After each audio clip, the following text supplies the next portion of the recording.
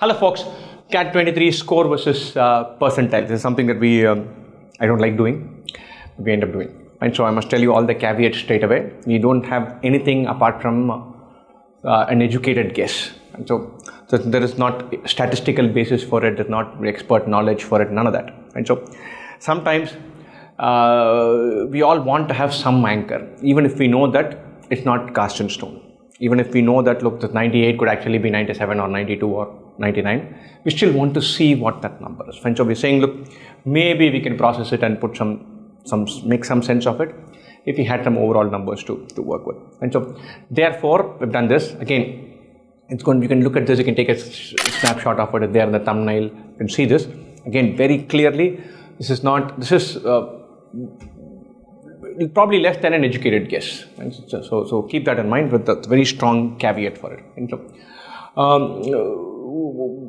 what are the broad patterns here? VRC and LRDI very much like last year, plus or minus 5% up and down. Maybe LRDI a smidgen easier than last year, not because LRDI was easy, but because last year LRDI was super tough.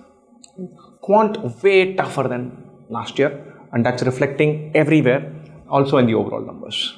And so, to the 99.9, forget about it. 99 percentile number is a good number to think about because it's the top 1%. 42 marks in VRC, which is tough, but 99 percentile should be tough. And 31 in LRDI, so 2 complete sets, and you're flirting with 99 percentile. And so that seems roundabout fair. I think not many have got it, but few have got it. If you have taken CAT, you probably know of 3-4 guys who have attempted 2 sets and are expecting to get it right.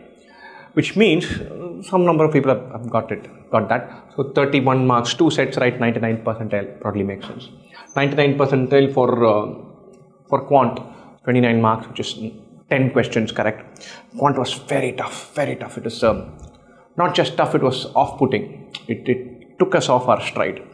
It made us, at least it made me commit silly errors, made me question whether I was making the mistakes, made me worry about, am I not having a good day, all of that.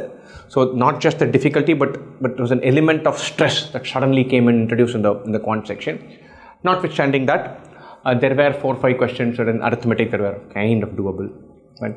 There was 1 or 2 in number systems that were doable, 1 or 2 in geometry that were doable, 1 or 2 in algebra itself that were doable. Very doable. Keep your wits with you, scrounge around and find that, you can find that. 10 questions, attemptable. I'm not saying this is easy, I'm saying this is 99th percentile. To be in the top 1%, ballpark of 10 questions seems about fair. 72 marks overall seems, my gut feel that it could go as high as 99th percentile this year, which is substantially lower than what it was last year. It looks like, look, 25 questions are all correct and you're getting 99th percentile. It's always easy when it is framed like that, but it's not that easy to get those marks in an exam context. But 72 marks is broadly the benchmark for 99th percentile. I'm going to go slightly deeper into the 90th percentile number. Right? 25 marks, 26 marks, 8 questions, right? 1 RC passage where you're getting everything right. And then 4 VA questions that you're getting right. It's 8 questions right, 24 marks. Chances are you've done a little bit more than that, but those things have errors in them. And therefore the score comes back to this point. That 25, 26 is doable, not easy, but 98th percentile, that's a good benchmark for it. 1 puzzle completely solved, and then a little bit more. Last year it was 1% completely solved, probably a little bit less. So it's 14 marks.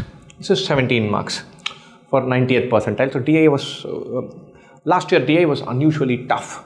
And so the one set takes you to the ballpark of 90th percentile. That was a thumb rule we've had for a few years. That continues to be there, but probably 17 marks instead of 15 marks. Quant, 5 questions right, ballpark, probably even fewer than that. That should get you 90th percentile. So 90th percentile as a benchmark.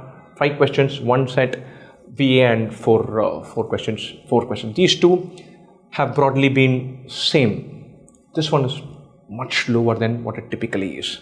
90th percentile overall score is 43 marks.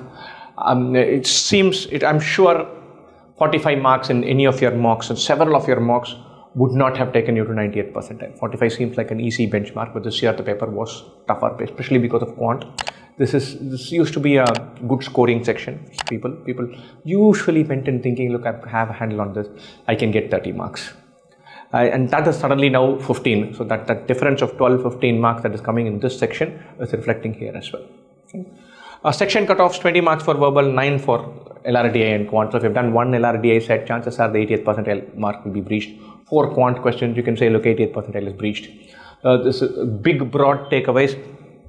VRC and LRDI, as usual, LRDI easier than last year, but not too easy. Quant, super tough. Right? Once again, caveats, don't take this too seriously. There are several numbers like this that you can find on the internet. No one is more credible, less credible. None of us have authority to give this.